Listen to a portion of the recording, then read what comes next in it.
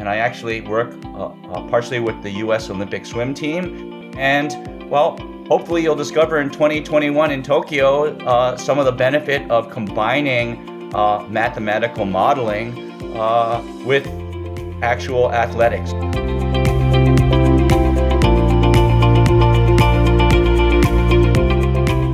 Hi, I'm Jed Macosko at Wake Forest University and Academic Influence, and today we have coming to us Ken Ono, a famous professor of mathematics.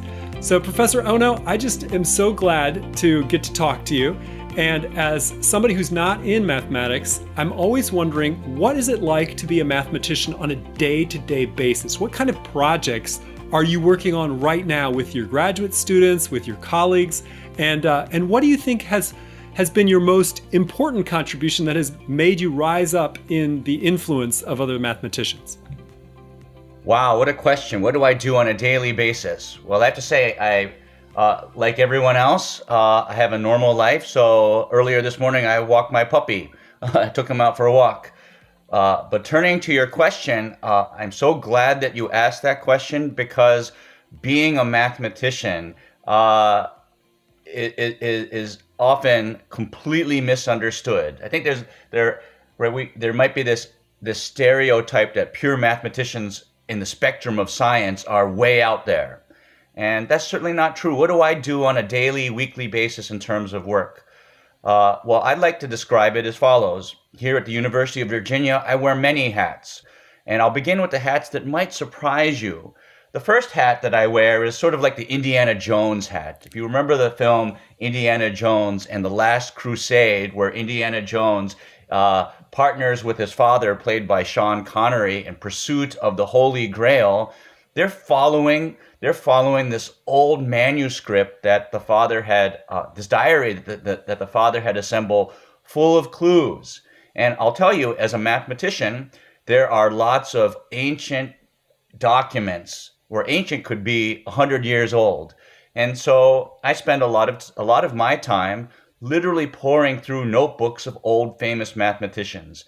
And from time to time, I've discovered that there are glimpses of theory that could be developed today that are more relevant today than when these original people wrote down their formulas.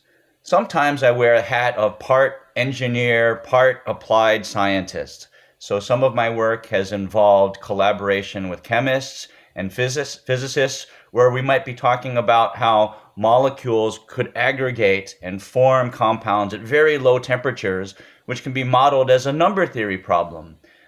In the more esoteric side of things, as a mathematical physicist, although that's not my training, over the last couple of years, I've worked with string theorists at Stanford and the University of Chicago, where we're addressing properties of black holes. We're in pursuit of the theory of quantum gravity, which address the very nature of the world in which we live.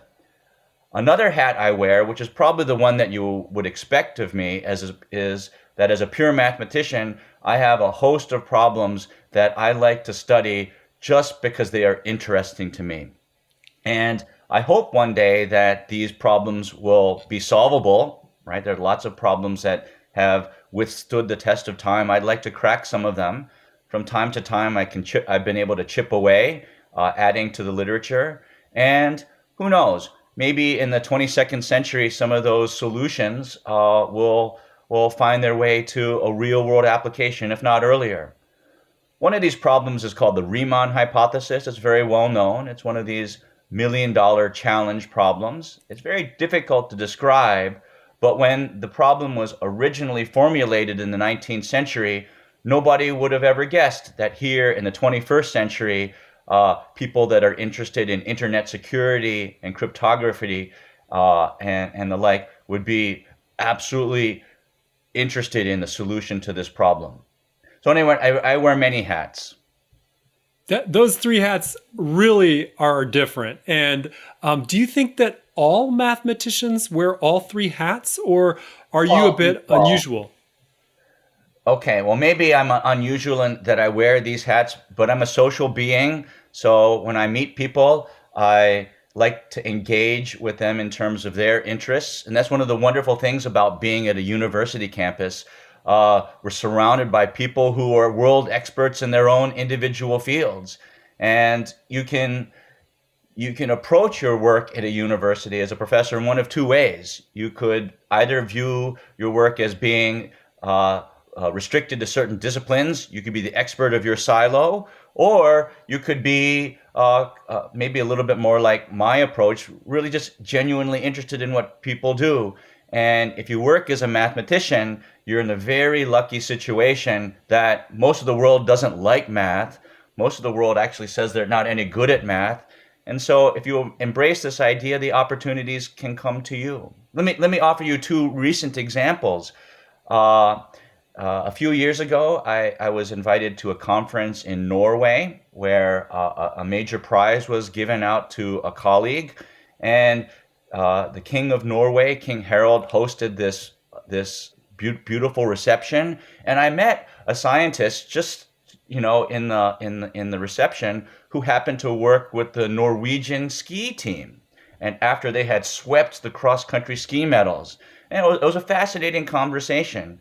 Well, fast forward a couple years, one of the hats I wear here at the University of Virginia is that I work with our coach, Todd DeSorbo, and I actually work partially with the U.S. Olympic swim team. And, well, hopefully you'll discover in 2021 in Tokyo some of the benefit of combining mathematical modeling with actual athletics. So that's one of the fun hats I wear. You are doing so many things. You're a real Renaissance person. It is truly amazing. No, I'm a child. I'm a child, right? If I could have gone to the Olympics, I would, right? But as a fan of sport, I like the idea, and this is not unique, right?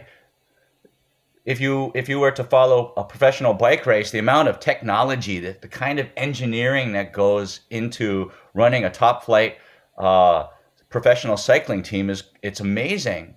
And in the case of swimming, we're doing a little bit of that, except it's not about the technology. Of course, people can talk about the technology of the suits, and that has been done for quite some time. I'm literally interested in studying each individual swimmer, not as an aggregate, each individual swimmer, and I study their individual events as a highly specialized optimization problem. Instead of saying, go swim like Michael Phelps and you'll be fast, no, let's figure out how you can personally be the fastest, which sometimes means sacrificing a particular part of a stroke because, well, benefits can be made up elsewhere in an event. And, I think today we have one of our sophomore swimmers. Her name is Kate Douglas. I think she is one of the first women ever to be the #1 seed in 4 different individual events at the NCAA Division I level. And obviously almost all of the work is hers, so it's been fun to help out. But she's a great student, and I think the math has helped a little bit. That's amazing. If I may go on, go ahead. University of Virginia is, I'm new to University of Virginia. This is my second year. And another unexpected hat that I wear is in the history of architecture.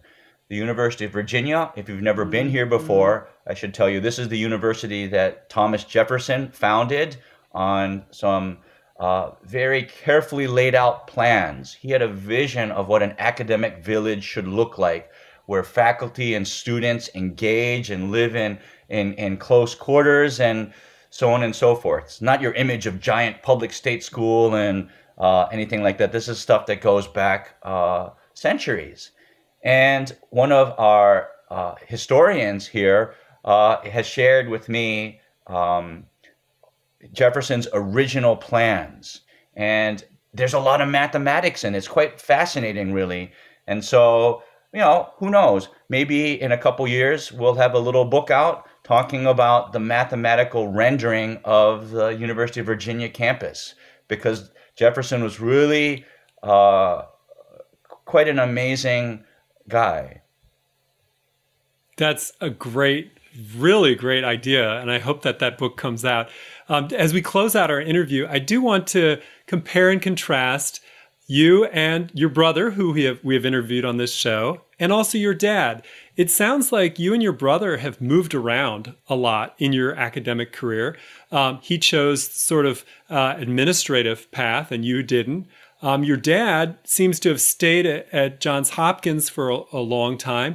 So can you tell us about the different sort of characters in each of these three people that led you to these kinds of different lifestyles? Oh, well, we're three very different people. First of all, I have to say that my parents grew up in post-World War II Japan. So that would have been a youth, I think, that none of us in this interview could understand. And so I spent a lot of time thinking about this issue and their history a few years ago. And it became clear to me that my father's talent for mathematics was large. Well, it opened up opportunities for them. That's why all of us ended up in the United States, and my father ended up as a professor at Johns Hopkins.